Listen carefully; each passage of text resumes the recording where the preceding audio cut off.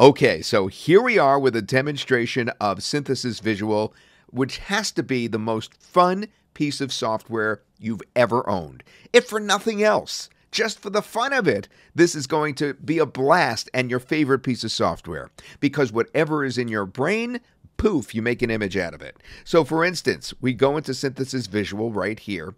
If you have other products in the Synthesys family of products, they may be showing up on this screen, but you just click on this, or you could go to the Synthesys Visual menu on the top. Again, this may look a little different because I'm in the admin account right now, and I have everything in there, but Synthesys Visual, this menu tab right there, is what we will be dealing with, and the most important thing is the Imagine. So you do Synthesys Visual, you click on Imagine, and then boom, you are in and ready to make your masterpiece. Now you start on the left-hand side of this bar that you're looking at right here, and you have a choice. Now this is very artwork oriented. So in other words, you don't have to limit it to photographs. You can also make all kinds of things like steampunk, nature, fantasy, anime even, sci-fi, tarot cards. You could get all different kinds of things out of this software, including like busts of people's heads. I'll show you that later. We'll have fun with it. But right now, let's just do a general description, something really simple, and we won't concentrate too hard on the composition of what we call prompts. Prompts are the text that you put in and you prompt the software to actually spit out a result. So in this case, let's start with something really easy. So we'll do black Jeep, because I have a black Jeep Wrangler, and I'm going to write riding along the surface of the moon. And then we'll just click visualize. We won't deal with these two little buttons here yet. I'll show you those later. Let's just click visualize. And after a few seconds, usually it's only going to take 10 or 20 seconds, then boom, you're going to have an image based on what you put in. And there we go. We have 4 images to start, but you could keep hitting visualize until you get something that you like.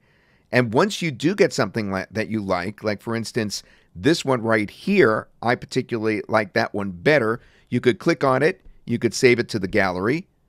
You could download it to your computer. You can upscale it, which means you could make it large. You could make it between 2 and 4K large, as a matter of fact. Very, very high resolution image. And the other thing that you could do is you could also put it in here. Now, you see this little box right here where it says upload? You could do several things in that box. But the first thing, the most basic thing you could do is you could take the image from down here. See this? Where it says create variations? You could click that, create variations, and get a little image of it right into there. And actually, now you could visualize it again, and you'll get things that are varied but more similar to that last image. So let's try that again. Okay, now if you look closely, these are all very similar images, but they have subtle differences. This one, the moon has a little bit of an atmosphere, and there is no mountains in the background. This one all the way on the right has mountains in the background, also a little bit of an atmosphere. This one has no atmosphere, and it just has some waviness in the background. So that's what I mean as an example. Now, there's something else that we can do with this little square right here, and I'll show you more about that later, because now we could take this off and we could actually upload an image if we wanted in there. But let me go to the next example first before I play more with that and before I go to the magic wand, which is over there.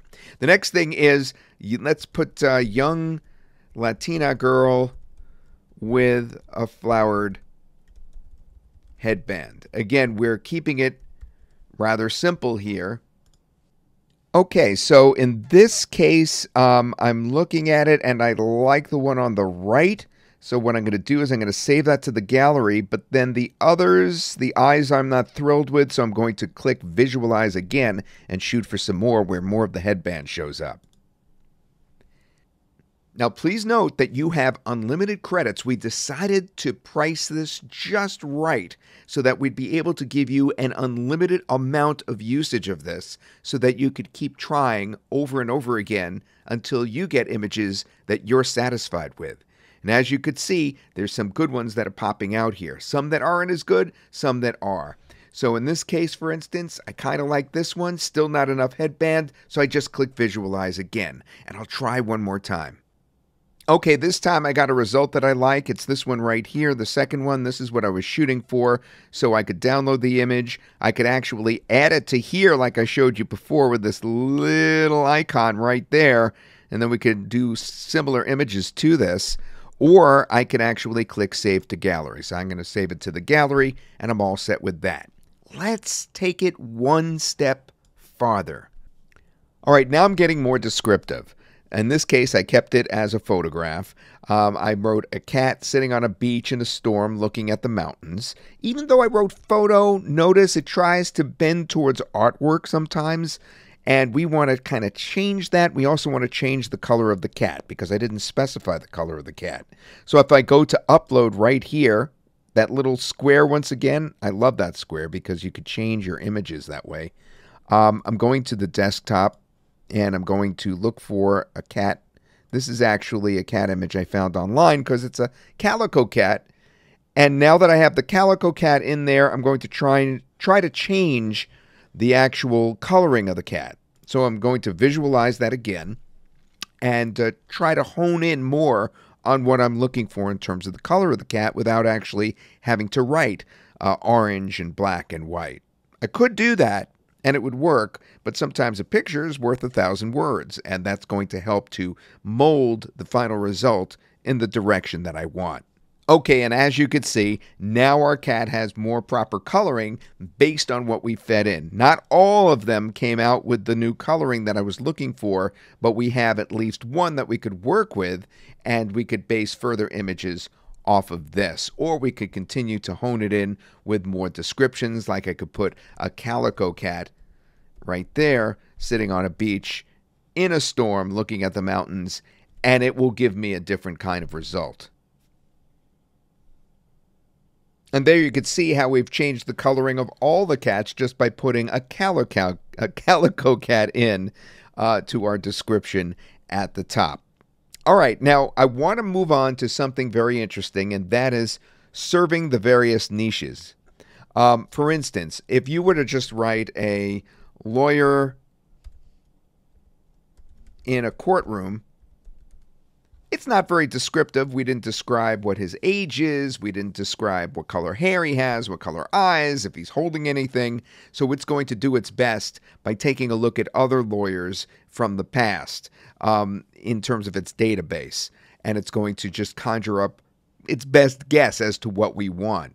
Now I'm going to show you how to hone in on the things that we want with our magic wand. And I also will tell you that we have training that Paula Condi and I did that's 2 hours long that explains exactly how to actually structure those prompts. Now, I didn't say if it was a male attorney or female attorney. On the right-hand side, we have a female attorney. I could use that. And if I was to use that one and let's say put that one in that little box there and then take variations, we'd get more female attorneys by visualizing again until we hone in on something that we like. So now we have a variation on the different lawyers, all female, based on what we put in the box. You could also click on Enhance Face and you will get an even more detailed facial features in some of these, and that's because our own software, our other software such as FaceSwap that we've sold previously, had those features built in. We're actually able to get higher resolution faces. So if you do have people, it doesn't hurt. In fact, it's probably always a good idea to click on this where it says Enhance Face. And yes, indeed, Enhance Face is included with this software. Everything I'm showing you is included. The next thing I wanted to show you was this feature right here, the magic wand as I call it, which basically helps you create prompts sophisticated ones without having to remember too much. For instance, the way a prop should be worded is the subject first, then the type of art that it is, perhaps the artist that would have actually done it, and then various descriptors such as the setting, perhaps what the color of the hair is, what the person is holding, that sort of thing. But if you actually click on this right here, it helps you with that. For instance, the first thing here is image object. So we could say, let's do bowl of fruit sitting on a table. And the artist, in this case, let's do... I wonder what Andy Warhol would do with that. Let's do someone that might do some fruit. I don't think Picasso would do fruit. Let's pick somebody I have no idea who they are. Roy Lichtenstein. And the art style. Do we want pop art, abstract? I guess abstract expressionism is what I'm looking for. Next, for illustration, let's see. Why don't we do something fun like a coloring book or something? Let me see what we have here. Watercolor, pencil sketch, comic book art. That sounds good. Then the lighting, we could do something like cinematic, colorful in this case. And camera doesn't really apply, but we could have done on a realistic photograph, we could have done like a telephoto shot or a drone shot, low angle, high angle, Dutch angle, which I knew what it was a week ago and I forgot already, that kind of thing. But let's just leave it as, well, I guess we could actually do it from a low angle in this case, okay? And we're going to use this and now visualize, and let's see what we come up with. Wow, that's crazy. There's the artwork right there. And we produced that, and of course we could visualize it again if we're not satisfied with anything that's come out. But that's based, this artwork is based on what we put in with our magic wand. Now, one thing you can do is you could click on these images like this, and then you have choices of what to do. You could save it to the gallery, you could download it, or you can upscale it. If you do upscale it, it will make a very large picture out of it. It comes out between 2 and 4K, as I mentioned before, depending on what was input into it. The next thing I want to show you is that you have a choice here to download your image as well, or you could save it to the gallery, or as I showed you before, this middle icon is going to put it up in the box over here so you could create variations. But in this case, what I want to do is I want to save it to the gallery. Then I want to go to the gallery by clicking on Synthesys Visual, scrolling down to Gallery, and then I want to take one of these images and I want to show you more about what you can do with them. So let's take the attorney, for instance. All right, so that's our attorney from before. She's working hard, and we have a choice to do several different things. We could change the background. Depending on how elaborate the background is, we could actually remove the background and put something else in. It isolated her pretty well. Now what we could do is we could just upload one of the standard backgrounds that we have, or better than, or we'll put one of those standard backgrounds in just by clicking on it. Or better yet, what we could do is we could even upload our own image or take from our own image uploads like we have right here, and when we can include that as the background. By the way, you could save this. You could render and save that right there. Let's go back to our gallery. We're going to pick that image again. This time I wanted to point out you could upscale it, as I mentioned before. You could download it. You could change the background. One other kind of quirky feature that you could do with your image is you could actually do what we call FaceSwap. But what it does is allow you to do a simple blend with another face. So let's say this face is the wrong ethnicity. And even though you could just go back and you could write the correct ethnicity, let's just say you, for fun, you want to just mix another face with it. Well, if you click on this, the face swap option, then you'll be able to do just that. You'll be able to go in, it immediately identifies the face, and then you can pick one of the faces from the database, like this one I used before, so it's showing up right off the bat. And I can click on that, or I could click on... All right, let's just choose that one. So we're going to take these two faces and blend them together, and this face will actually change a little bit towards this one. So let's do that. We're going to click on Change Face.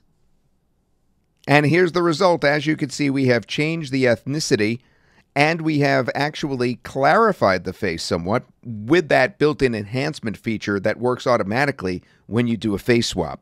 So there it is. We didn't even have to go back into the software and change the ethnicity. We were able to do it by picking somebody that we wanted to change the look towards. Now, Synthesys Visual has other dynamite features that are so much fun to play with. For instance, there's this. It's the Edit Image feature. Now, that allows you to actually take any image you want. In this case, I'm going to take a sculpture of actual Obama sculpture, and I'm going to change the head, and I'm going to change it with Donald Trump's head. Now, how am I going to do that? Well, I just go to Restore right here. That's on the right. And I just am going to restore this portion of his head. I want to try to draw this as carefully as I can because I don't want to mess up Donald Trump's face when I draw it out. I want it to be as clean as possible. So I want to get the ears as best I can off. And there, we've got the hair coming off now, and this ear, and his chin, and that should just about do it. I think I've got just about the whole face. And now what we're going to do is put in the prompt, or in other words, the text, Donald Trump, or head of Donald Trump, head of Donald Trump. And that should replace the head of Obama. And this is our new piece of art. Now, you get different variations of it every time you try it. For instance, earlier, let me see if I have it here. I got this variation, which is slightly different. And you could keep trying until there's something that you like. The next fun feature that I'm going to show you has some similarities to Edit Image, but now it's the third thing down on the menu, and it's called Remove AI Object. We could just drag any old image we want from anywhere on the web, and we could, of course, use ones that were produced already by our software, by Synthesys Visual. But in this case, what I want to do is go to my desktop, and I have an image that I tried this on earlier, and it worked so well, I wanted to show it to you. There it is. There's a boy playing with a shovel, a pail and shovel, and off to the right here, you'll notice there's an object. It looks like a little rake in the sand. I want to just kind of highlight that rake and get it out of there so that it's just sand. So I highlighted it. Now I'm letting go of my cursor. I'm letting go of my mouse. As soon as I let go, it starts to go to work. And now it has just replaced that with the sand. So as you can see, it actually got rid of that object. And you could do that for other things as well. The next thing I'm going to show you is mind-blowing, and it's unique to Synthesys Visual. It's actually producing prompts from images. So let's say you're on the web and you're impressed with a certain image. We'll go back to this one in just a moment. Let's actually take a different one for now, and I'll go back to this one. We're going to do this image to prompt. This is kind of like reverse phone lookup. We're going to grab the image first, and that's going to produce a prompt. All right, so let's pick this image right here. All right, so you can't really see that, but you will in a second. The image is of a castle. I actually saw this on iStock. I was very impressed with it. I didn't purchase it. I'm not going to use the image. I'm not going to publish the image. No one's going to see that image from iStock, but I want to know how that image was produced in terms of the prompt if I was to try to recreate it. Because I like the scene of a castle with mountains in the background and a snow-covered landscape. So let's see what it says. It says, a castle in the mountains covered in snow, stock photo, detailed matte painting by Werner Tubke. Okay? Now we're going to copy that to the keyboard. To the clipboard. And now let's go back to Synthesys Visual and imagine that same photo. But this time we're going to use that prompt that it generated, all right?